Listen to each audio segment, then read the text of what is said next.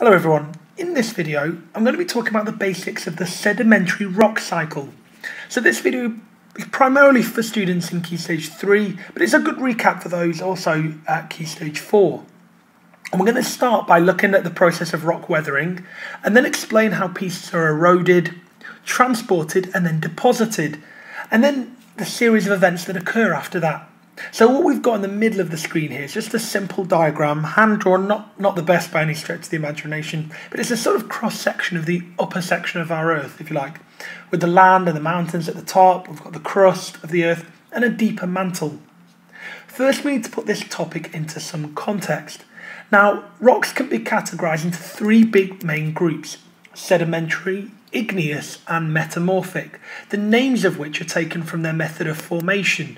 So I'm primarily focusing on the first of those, the sedimentary rocks, so named from the sediments that make them. And then I'll finish the video by briefly completing the rock cycle as a whole.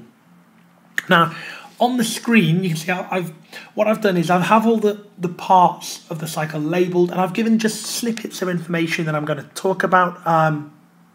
I would have had them normally just flashing up one by one, but it was proving a little tricky to do. So instead what I'll do is I'll guide you through this whole sequence that I've got on the screen here. So let's start with number 1. And first in this sedimentary rock cycle is the weathering of rocks at the surface. So this here is the first process that we're going to look at. So the whole cycle starts with weathering of rocks at the surface, and we'll call this number 1. Now, this is by the action of rainwater, extremes of temperature and biological activity. It does not involve the removal of rock material, and that's key to mention.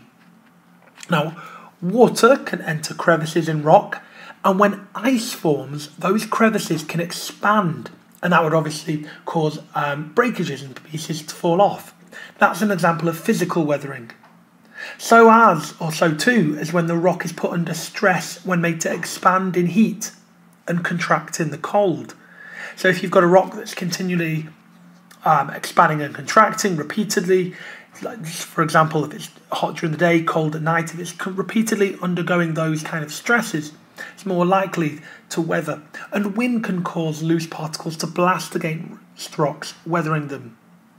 Just to note, in terms of chemical weathering, from acid rain, because acidic rain can react with the rock, weakening it. And in another video I talk about the formation of acid rain separately. So now we move to stage 2 in the cycle, and that is the erosion and then subsequent transport of the sediment that we get. So we're going to move this way around the cycle, and we come to stage 2, the erosion and transportation of sediment. So this is when soil and rock particles are actually worn away by the rain, by the wind, rivers and the sea. Now, interestingly, channels in the ground are actually cut out by torrents of rainwater, wearing away rock formations. These rock particles are then moved elsewhere by gravity, wind or flowing water. So some examples can include particles moving down a mountain slope, as pebbles, sand and mud, or as salts dissolved in water itself. Now what we observe is that the large particles carried by fast flowing water, let's say, settle out much quicker than small ones when the water starts to slow down. So that leads us into the next stage in the sedimentary rock cycle, deposition, or depositing that sediment. So depositing the sediment is stage 3, and we're going to move this way down the cycle. Now, deposition basically means to deposit, or dropping in a sense, all of this material. Particles fall due to gravity, forming sediment.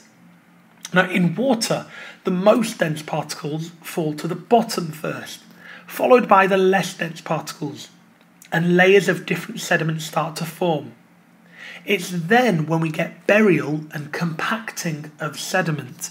So again, we can move down to stage 4, burial and compacting of sediment. Layers of sediment are piled upon one another, sometimes by hundreds of meters of sediment coming from above. and the weight of these layers squashes down that sediment, or those sediment grains rather, forcing any water out between them, and that helps to cement them together into a solid piece of rock, and it's these that are known as the sedimentary rocks. So let's think of some examples. Well, there's 4 that spring to mind: limestone, sandstone, shale and chalk. So we've got 4 sedimentary types of rocks there: limestone, sandstone, shale and chalk.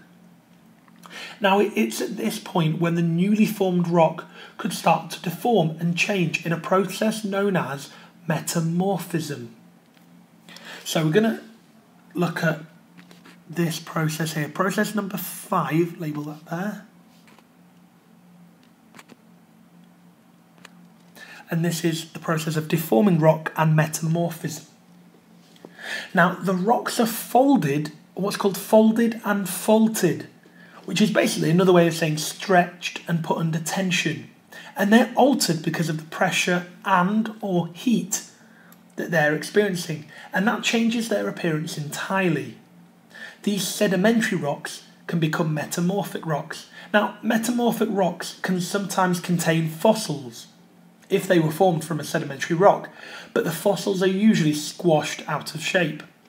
It's important to say that these rocks are not formed from melting sedimentary rocks as such, but rather that the minerals in them have changed chemically. Sometimes metamorphic rocks are formed when sedimentary rocks as such are close to molten magma and they get heated up as a result. So sometimes those metamorphic rocks are formed from rocks close to molten magma, and as a result they get heated up. And that leads us really into this final part of the cycle that I'm going to talk about here.